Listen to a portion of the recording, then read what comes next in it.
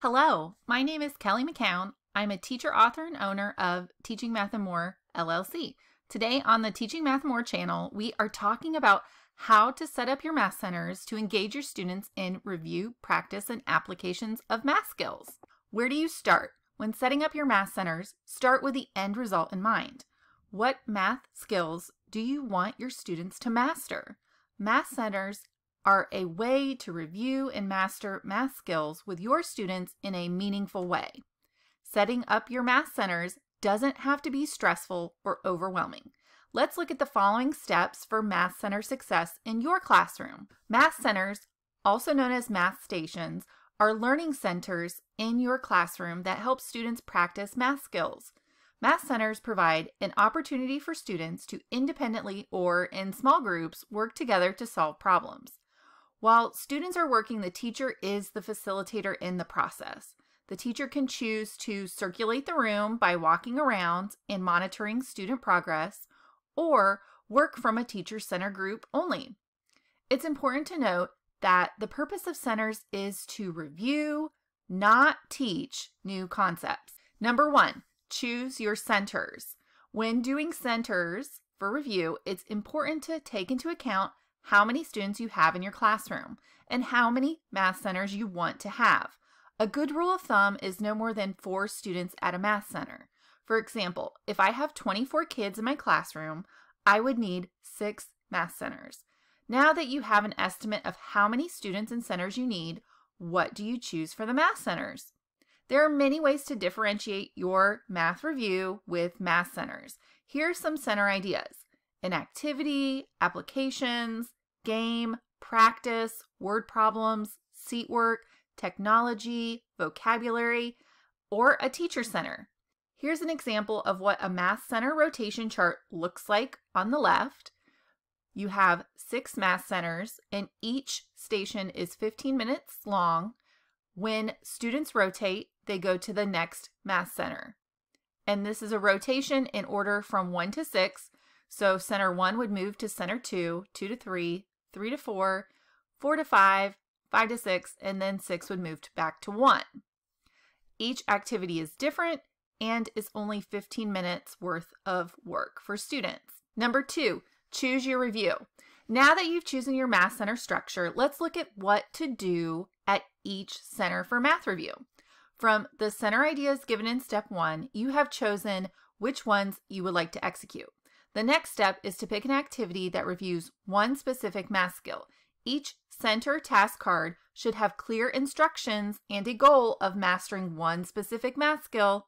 Choose which one skill your students need to review for your grade level. Number 3, prep your centers. Get and gather your materials together for your math centers. Print all the task cards, center instructions, and table tents necessary for setting up your classroom math centers. Have them ready to go in a prep box as shown here. This helps save time when your materials are ready to go all in one storage place. Here's one of the Math Center organization kits. This one is for 5th grade and includes all of the labels, checklist of 5th grade math skills. It's also available for grades 6, 7, and 8 math stations. Organizing your math centers and stations can save you time in the future, and your future self will thank you. Number 4, set procedures. Before you begin letting students do each math center activity, set the procedures for how your math centers will run in the classroom. Explain your expectations for math centers. Be explicit about any rules you want your students to follow. Practice or role play moving from one rotation of math centers to the other with your students. This will allow for them to see and understand how to properly rotate from one center to another. Here are my math center procedures. Number 1, stay seated at your center. Number 2, use your indoor voice. Number 3, be respectful of your classmates. Number 4, use your time wisely. You only have the time given at your math center. And number 5, ask 3 before me.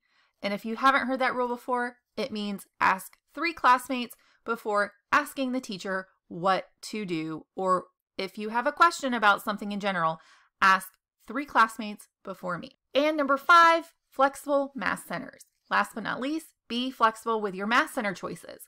If you decide that one type of math center does not work well with your students, you can remove it. You can always switch out and change math centers. Be flexible in regards to the big picture. Ask yourself, does this math center help my students review the concept? If it does, great. If not, then find another type of activity that will. Math center tips.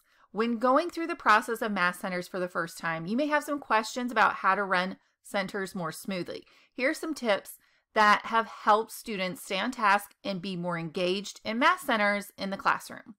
Number 1, be consistent with your procedures. Students love and need structure. They may complain about it, but they love it and they need it. Math Centers provides that for students. They know exactly what to do, what to work on at a math center, and once the routine gets going, that consistency helps them review math skills and they become more proficient in your classroom. Number 2, use only whiteboards at the teacher station. Students love to write on whiteboards, and as a result, writing on a whiteboard with a dry erase marker can be seen as an incentive or a reward for students to work with a teacher and solve math problems. Number 3, use a technology station. This is my best station in the classroom. Students are challenged at this technology center. Does your classroom have a subscription to a math website? Use this center time for the students to log in and solve math problems on their level. This is great for remediation, and it's an easy math intervention to set up in your classroom. There is a solution to the problem of reviewing key math skills. Try a differentiated math center activity. There are plenty to choose from in the Teaching Math and More shop for your kids. You can plan for a day or 2 of math practice and review.